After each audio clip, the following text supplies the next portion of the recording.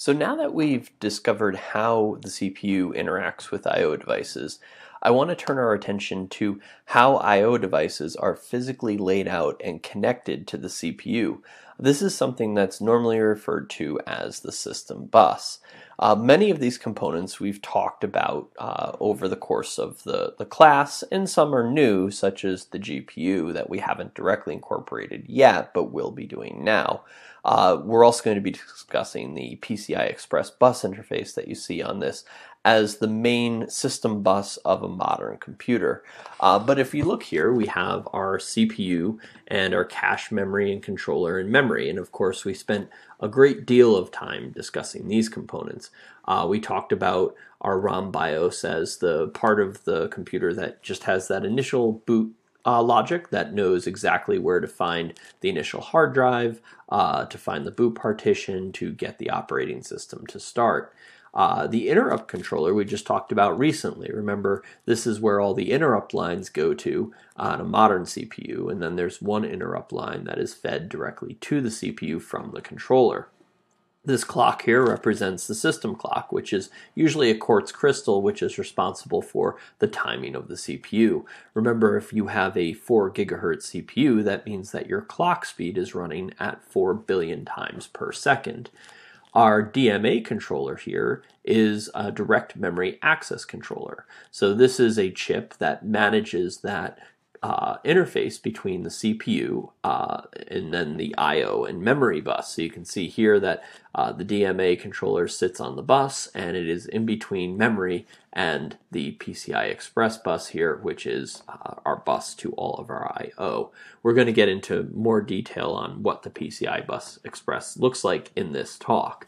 And that's kind of where we're going now. The GPU here is a graphics processing unit, so this is a specialized processor that deals with graphics processing. So you can think of this as your graphics card.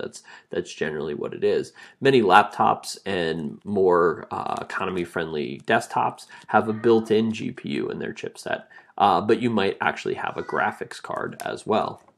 A little bit of terminology. So when you're dealing with a desktop or laptop, you would normally refer to a bus, as opposed to if you're on a enterprise grade machine like a System Z or a mainframe, you would refer to this as a channel. The system bus has a number of jobs. It connects the CPU and memory, and it also connects the I/O peripherals, which include things like the graphical card, any other cards that you have on there, such as say like a modem or a network card or anything like that.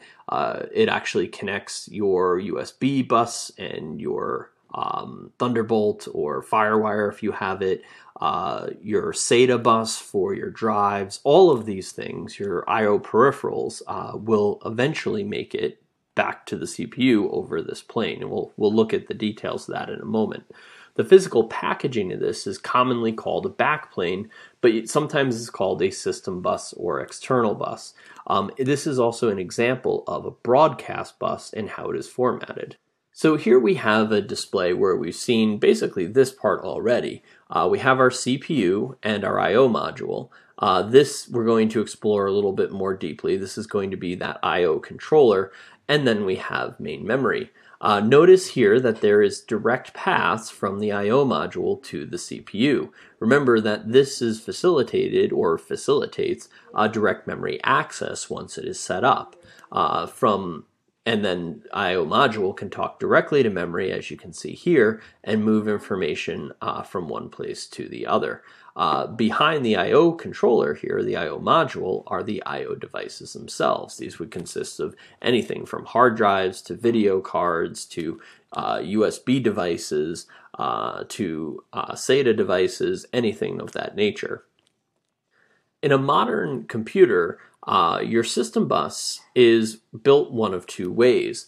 This is an image of an older architecture that had what's called a north bridge and a south bridge, where our I/O controller is actually kind of broken up into two pieces.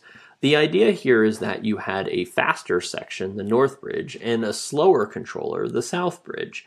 And the slower controller had to speak through the faster northern controller and had no direct access to the CPU and memory itself. Now, the north bridge was specifically timed for super fast components like main memory and your graphics processing unit, and the CPU itself. The South Bridge dealt with everything else effectively, your disk controller, your USB devices, your network device. And remember that for any of these devices that were attached to the South Bridge to communicate with the North Bridge, they had to do so directly through this single bus. The North Bridge would then have to relay that information up to the CPU as necessary. Here we have two more depictions of that. On the left-hand side, this is the same architecture that we saw on the previous slide, but here we have a more modern architecture.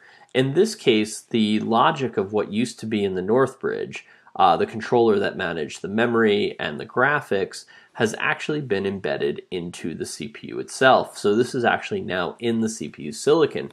The same circuitry is there, it's just not located in a physically separate chip. This was done to speed up the process because we got to the point where the speeds required to kind of gain improvements were being hindered more by having this additional bus between the North Bridge and the CPU than any other factor. So it was decided that it was smarter to use some of the silicon in the actual CPU itself, rather than, say, using it for another core or two for the North Bridge instead. This brought the North Bridge closer into the CPU itself and allowed us to reduce the latency that was brought by having a separate bus. But the overall architecture is the same otherwise. It's just that everything connects directly to the CPU as opposed to connecting to the North Bridge and then that connecting to the CPU. When we made this switch, the South Bridge just became known as the chipset. So this Intel Z3700 here, this is actually just a chipset. Now, it controls basically everything that the South Bridge used to control: access to PCI devices, SATA devices, USB, etc.